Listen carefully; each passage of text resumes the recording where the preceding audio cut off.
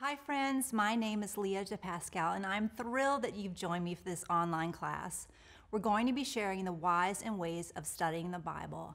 Now I wish we could be together in one place, but I'm hoping you'll fully participate even though I can't see you on the other side of the screen. Whether you're brand new at reading the Bible or you've been studying scripture for years, I am trusting and believing that God will reveal something amazing to each of us during this session. You know, the fact that you've chosen to participate in this class is proof that God is actively working in you, drawing you to Himself because your heart and your mind is open to the truths about His Word. Now, with that being said, I'd like to ask you a few questions. Have you ever struggled with reading and understanding Scripture? Have you ever picked up your Bible and wondered, where on earth do I start? Have you ever been intimidated or compared yourself to someone who has studied the Bible for a really long time and knows Scripture well? If your answer is yes to any of these questions, I want you to know that you're in good company.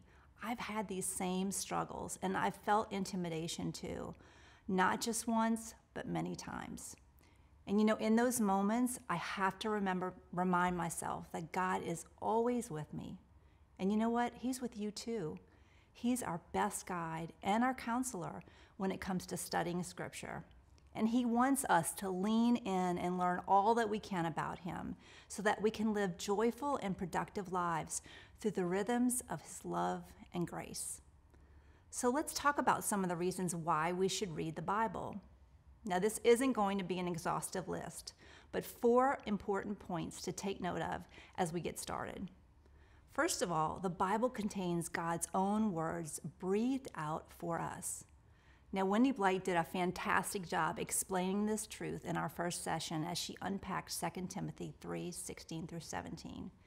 But when we think about God's words that were breathed out from the beginning of time, that those same words are the words that train and equip us for every assignment that He gives us, that's powerful. Second of all, the Bible gives answers to our most important questions. And when unexpected challenges arise and life becomes more complicated than we bargained for, only Scripture can provide answers to our deepest questions. Thirdly, the Bible provides moral instructions for us to live by.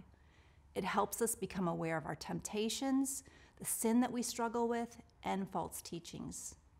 You see, I look at God's Word sort of like a set of guardrails that are designed to direct our paths and keep us from having spiritual head-on collisions that can affect every part of our lives, physically, mentally, and emotionally.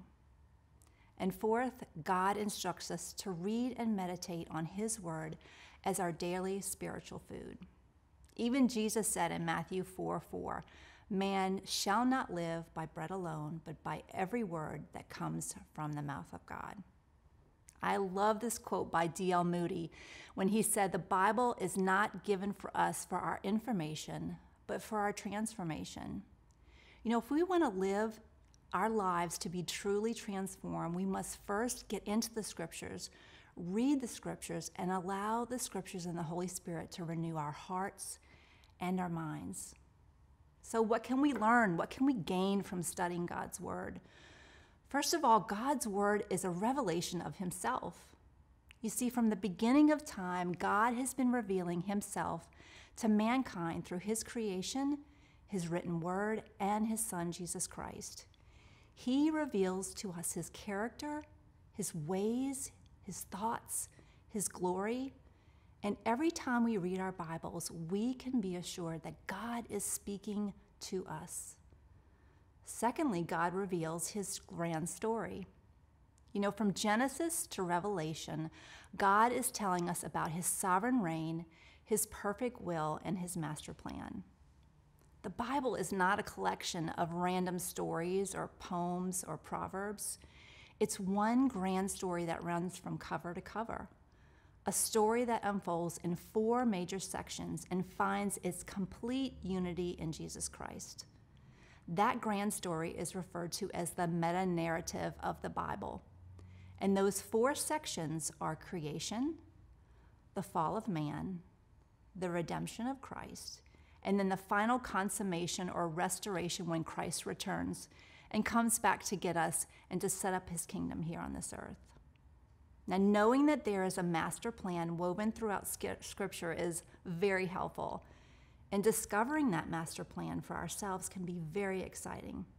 But you know what? Honestly, the journey we travel along in studying God's Word, it takes time. It takes patience and a willing heart. It takes intentionality and consistency as we look to God for guidance. You know, my husband and I, his name is Keith, and we own a home building business, and we get to work very closely with clients, helping them through each phase of the construction process. And you know what the most important component of the entire project is?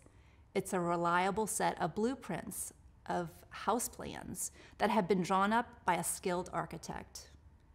In order to properly build a house for our clients, the instructions and the codes on those blueprints must be studied and closely followed, not just once, but on a daily basis.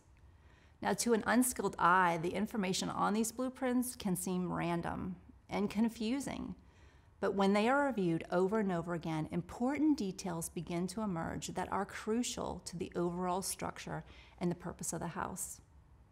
Scripture is like a set of blueprints for us to follow, and every detail has significant meaning and should not be overlooked. Every major theme in Scripture, every doctrine, every story, every prophecy, every psalm, every fulfillment, every book, chapter, verse, and word, it's all woven together with great purpose that points to the grand plan of God. The next point is that God's Word is a prescription for healthy living and holy living. Psalm 1:1-3 speaks about the person who delights and meditates on God's Word day and night.